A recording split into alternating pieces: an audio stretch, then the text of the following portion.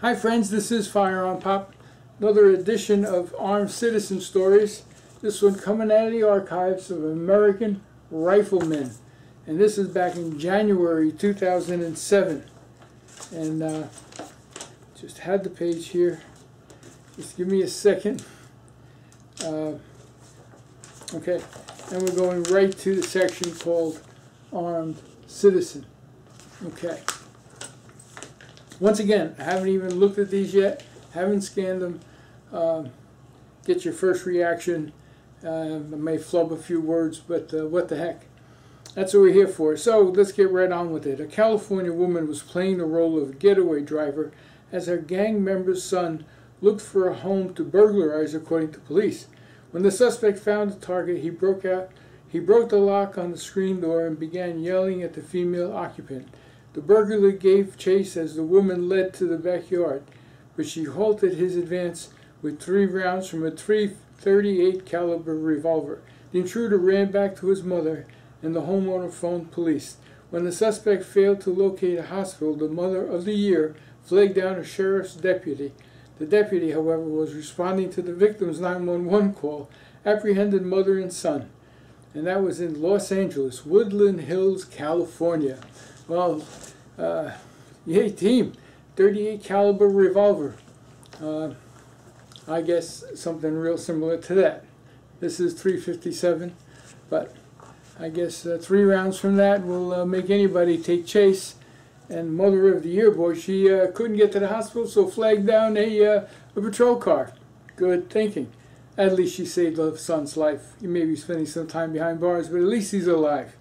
Anyway, let's go right along here. Police say Rodney Hendrick and his wife were sleeping when a 24-year-old man smashed the front door window, waking the couple. Mr. Hendrick went to investigate, armed with his .357 Magnum revolver. Holy mackerel. This is the day of the .357 Magnum revolver. Let's see, and found that the suspect had left. Foolishly, the suspect soon returned and lofted a brick through the front door, knocking it open. He entered the residence and Hendrick fired a single shot. The intruder died at the scene. And that happened in Bluefield, West Virginia. Yeah, .357 is nothing to mess with, folks. Dan Brown believed a pair of burglars had been casing his auto repair garage. Someone had to have been watching us because they came right after I left, he said.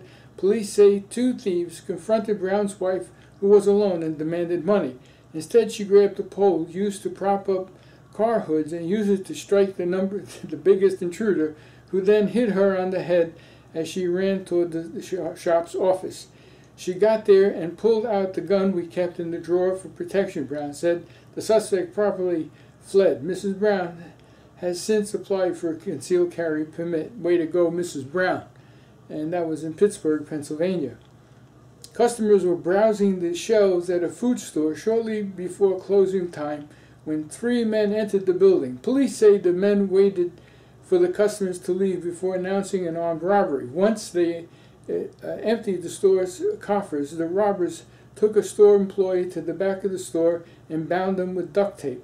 With the gun aimed at his head, the store manager, who was concealed carry permit, freed himself, and drew a .45 caliber handgun. The manager fired several times, striking his assailants twice. The injured robber died while the other suspects fled. In my opinion, if this man had not had a gun, my concern is that they would have executed these people, County Prosecutor William Forsythe said. And that was in Grand Rapids, Michigan. Grand Rapids, Michigan. Good for him. A man was exhibiting strange behavior, hurling insults and threats randomly at passersby. Police say he then began focusing on a single pedestrian. He threatened the man's life and pummeled him with a volley of punches and kicks until the man fell injured to the ground. The assault victim, a A concealed carry permit holder retrieved his handgun and fired once at his assailant, who died at the hospital. He was down there minding his own business. There is nothing to think he was anything but a random target, said Seattle police spokesman Deb Brown. That was in the Seattle, Washington. Police say a man confronted Rose Ann Kowalski and her 14-year-old son at their home, then bound them with neckties in the master bedroom, held them at knife point, and threatened their lives. The intruder began ransacking the home for jewelry and other valuables, which he placed in the family's SUV. Meanwhile, Kowalski managed to free herself and untie her son. She retrieved her husband's revolver, handed it to her son, and locked the double doors to the bedroom. The incensed intruder pushed at the doors, partially opening them as he waved his knife. The teenager aimed his father's pistol toward the opening between the two doors and squeezed the trigger.